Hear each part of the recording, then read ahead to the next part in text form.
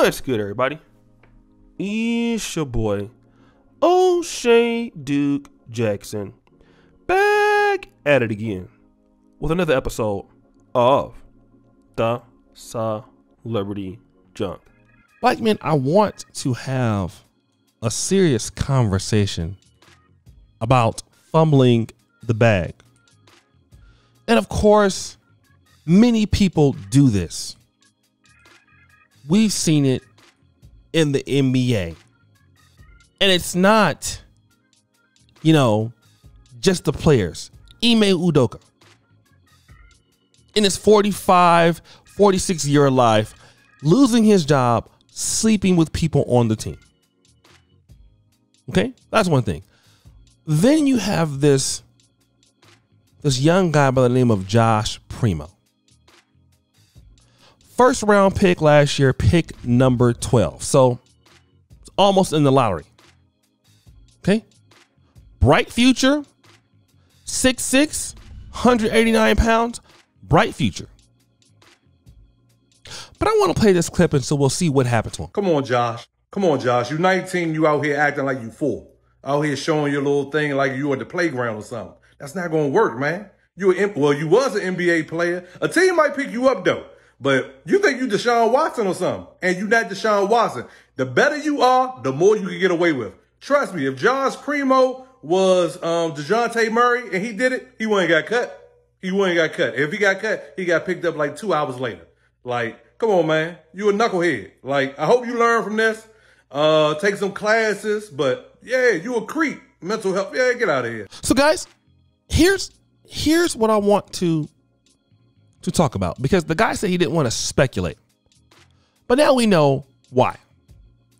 Josh Primo was exposing himself to women on the team. And you know what I mean by exposing himself. Okay? To female employees on the Spurs organization. Now, she has hired an attorney, whoever the lady is, right? Tony Busby. Tony Busby, if you don't know who he is, he's the lawyer that has represented the women in sexual misconduct lawsuits against Deshaun Watson. And here's a conversation that we need to have as black men. I want to talk about it because this is important. Why am I talking about this, guys? Number one, you have worked very hard to get to where you're at. Very hard. You work very hard. Imagine all the hard work you've done. Some of you've caught the bus. Things like that. All right? You've studied long hours. You've put in multiple times to be the master of your industry.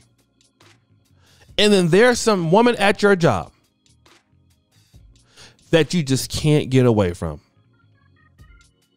Booty's looking so nice, huh?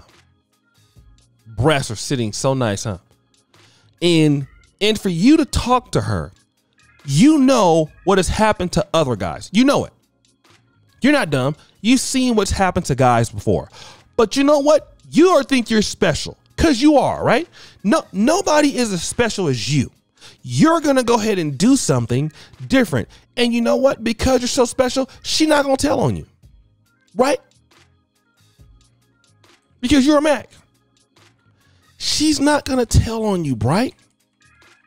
Not you. Because you're the truth. So you're overconfident because you can sneak and hit that and send her the D pictures, and you're not gonna get caught, and your girlfriend ain't gonna know, your wife ain't gonna know until boom, then they know, and then you fall victim to the same people that you used to make fun of your goddamn self, and then you used to say when you hear stuff like that, how could they be so stupid? Until it becomes you. Until it becomes you, then you have put everything in jeopardy that you have worked for, man. Everything. Everything in jeopardy you've worked so hard to do as an idiot, as a dummy, as somebody stupid. You have risked all of that. This is how you take care of your mom, some of y'all. It's how you take care of your kids, some of y'all. This is what you do. Okay? You lose everything for somebody who don't give a damn about you. And to be honest, the person don't even look that good. Why'd you go and send them that picture? We don't know. We don't know. Why'd you go and try to talk to them?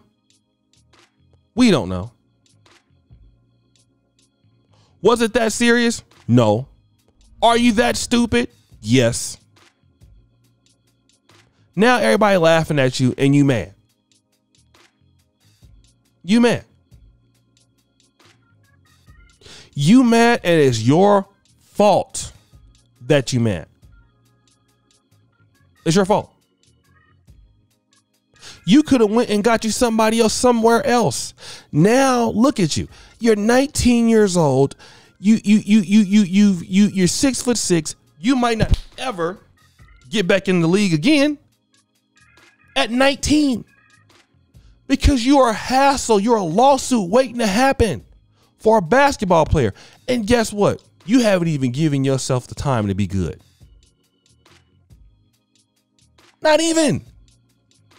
Bro, at least give yourself time to become a superstar before you do something stupid. No, be a 19-year-old thirsty person. Take your ass right back to Canada. Be completely dusty and have nothing.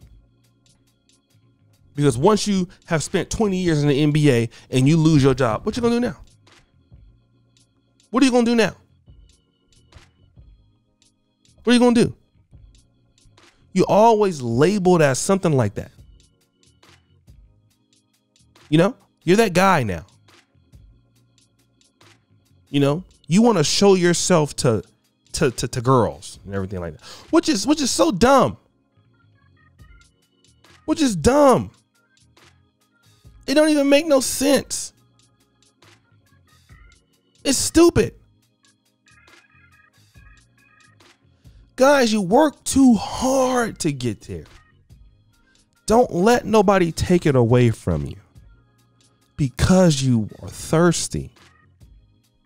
How desperate can you be for sex? Right? These ladies are going to tell, man.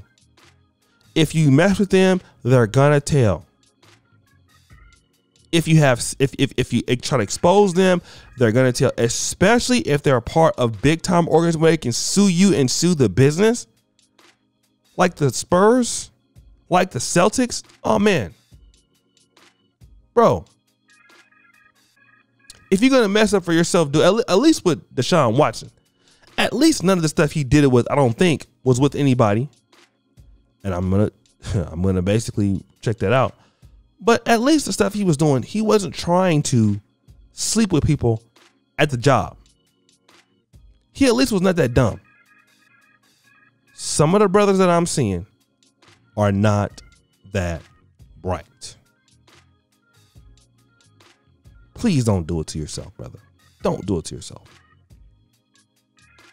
So guys, what do you think? It's your boy, O'Shea Duke Jackson, back at it again. Another episode of The Celebrity Junk. Appreciate you for all that you do. Subscribe, hit the bell. We're out.